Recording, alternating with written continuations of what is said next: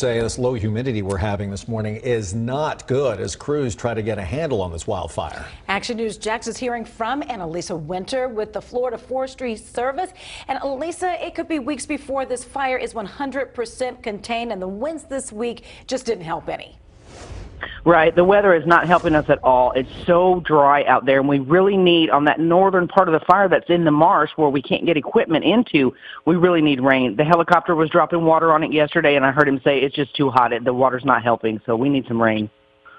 There's Annalisa, do you have working on this fire? And also, could we see some new fires now as possibly embers jump? That's what happened yesterday. We had a couple of small spot fires that blew over the west side of I-95.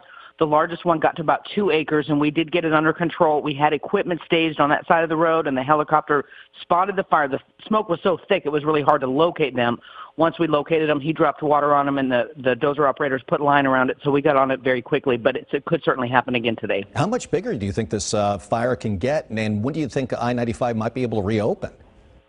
Well, there's a lot of just open kind of land to the north. The southern edge is holding pretty well, and then it's contained west of 17 and east of 95. So it's just that northern area in the marsh that we have to worry about.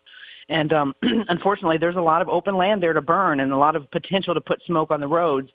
So and until we can stop that forward spread and start to mop up those edges where it's not smoking and smoldering anymore, it is going to impact the road.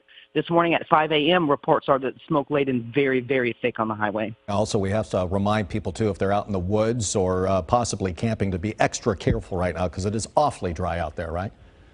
Absolutely. Any little small thing, a spark from a piece of lawn equipment, a recreational vehicle, your barbecue coals, any of those things this time of year can start a wildfire. All right, Annalisa Winter, thanks so much for joining us from the Florida Forestry Service this morning.